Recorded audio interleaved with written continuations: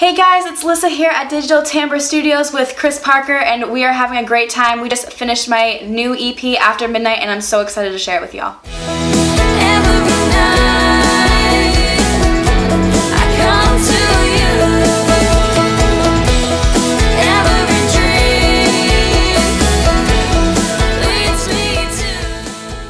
Whiskey the Twilight was actually written with my good friend Roger Hagopian, and Roger is an amazing writer, and he came to me with this idea of this song that's about basically like a summer fling, and I really liked it because a lot of my relationships in the past have been summer flings, and just bringing back all the memories and all of the emotions from that, and we threw it into a really cool song, and I hope you guys enjoy that one.